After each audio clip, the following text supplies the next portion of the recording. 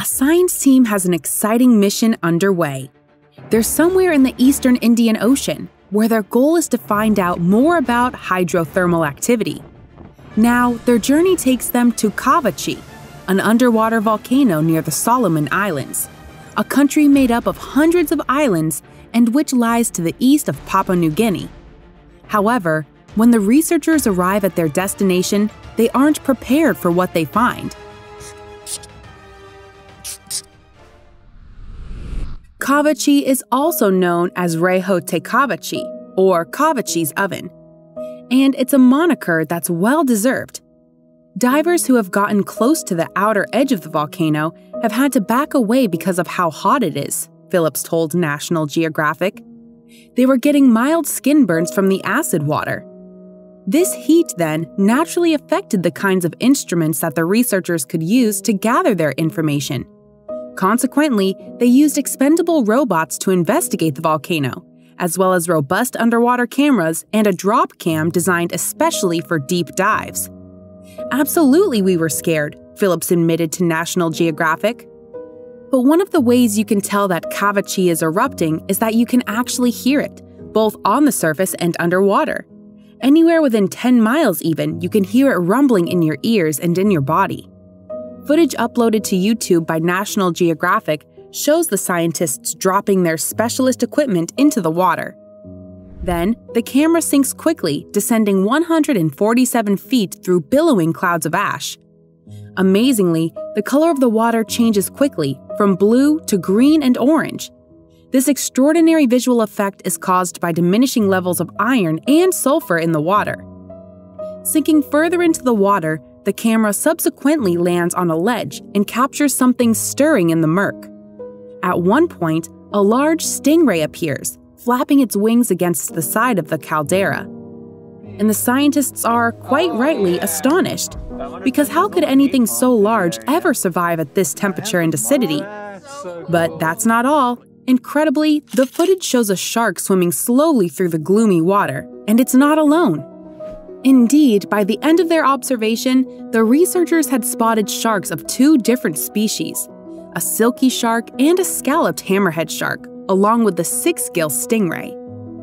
There was other marine life there too. Yes, besides sharks were snapperfish, jellyfish, and other types of underwater animals.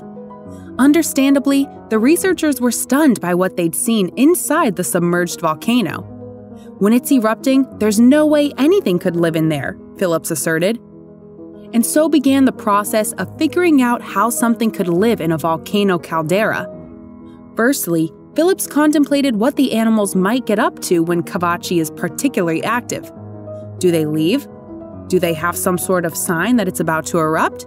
Do they blow up sky high in little bits? At one time, scientists believed that subaquatic volcanoes release lava into the water in steady streams. Now, however, we know that such volcanoes only erupt periodically in pulses. What's more, Phillips said that when these eruptions occur, they end up spewing hot lava, ash, and steam up into the air. Phillips was also curious as to whether the animals living in Kavachi evolved to suit their unique habitat. It makes you question what type of extreme environment these animals are adapted to, he wondered. What sort of changes have they undergone? Not only that, but Phillips also pondered whether there could be other animals that are living near Kavachi. Such creatures, he reasoned, would be able to survive and perhaps thrive in the hot and acidic environment. These large animals are living in what you have to assume is much hotter and much more acidic water, and they're just hanging out, he said. Are there only certain animals that can withstand it? However, the reality is that researchers aren't going to know how the animals react to volcanic eruptions until the next one happens. And unfortunately, experts are currently at a loss as to how to predict when Kavachi will next blow. Indeed, Phillips admitted to National Geographic, nobody actually knows how often Kavachi erupts. The team isn't, however, going to let that deter them. In fact, for their next set of experiments, they are considering combining observations on the surrounding geology of Kavachi with a study of the incredible creatures surviving in the caldera. It would be very interesting to pair observations of animal activity, such as the sharks, with actual eruptions of the main peak, Phillips said. Indeed, he wants to know how the creatures will react when the going gets tough. Do they get an early warning and escape the caldera before it gets explosive? Or do they get trapped and perish in steam and lava? He wondered. And according to National Geographic, this would involve setting up deep-sea cameras on Kavachi itself. Nearby, the team would establish an observatory to record changing levels in seismic activity and, hopefully, catch a volcanic event in action. This, crucially, would allow them to learn how local wildlife respond to eruptions. Phillips has yet to find out whether the animals might know when an eruption is coming. However, some online commenters have put forward their own theories. For example, one suggested, most underwater animals feel vibrations easily, so they probably know when the volcano is about to erupt. Yet, whatever the true explanation, it's nevertheless amazing to find life in such harsh conditions. And what's potentially even more impressive is the possibility that these creatures are able to know when to evacuate in the event of an eruption. If true, it'd be an amazing example of the resourcefulness and adaptability of marine life. If you like the video, please give it a thumbs up and consider sharing it with your friends and family.